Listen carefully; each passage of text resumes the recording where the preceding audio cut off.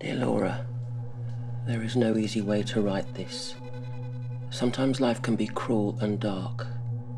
This house that I'm unable to leave is both my safe zone and prison.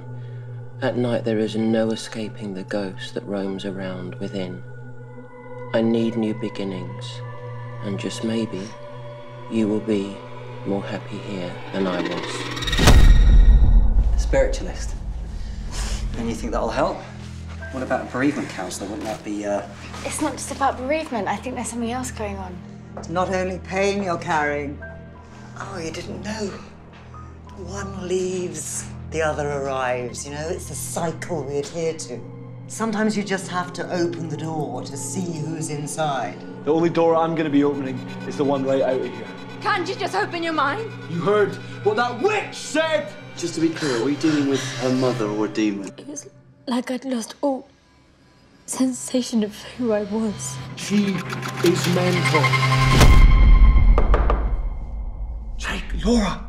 What are you up to? Someone's been messing with the electrics. You live your life with your eyes wide open, but you choose to see so little.